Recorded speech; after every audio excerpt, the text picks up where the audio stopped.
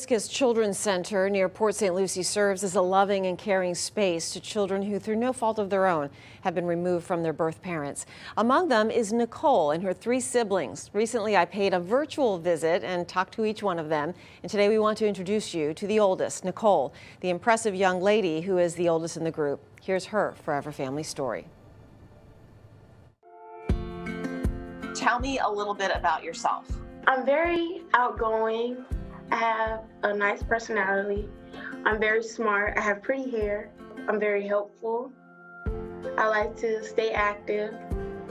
I do track, make all A's. This year I made Student of the Year for a social studies class in 8th grade. I'm graduating with honors.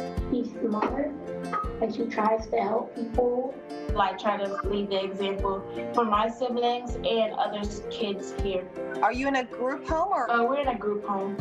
Hibiscus and being in foster care, and you can be a kid, so you don't have to worry about what's your next meal on the table or you have clean clothes or anything. I'm sure that you guys would like to be adopted together, right? Yes. Yeah. Just the 4 of you with parents that love you and want you. These are my family, but I want like a mother and father.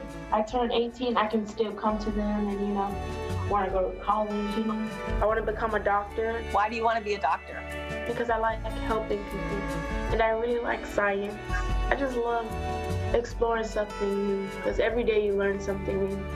And in the doctor field, you understand from other people's point of view where they're coming from, and you can help the world, make the world a different place.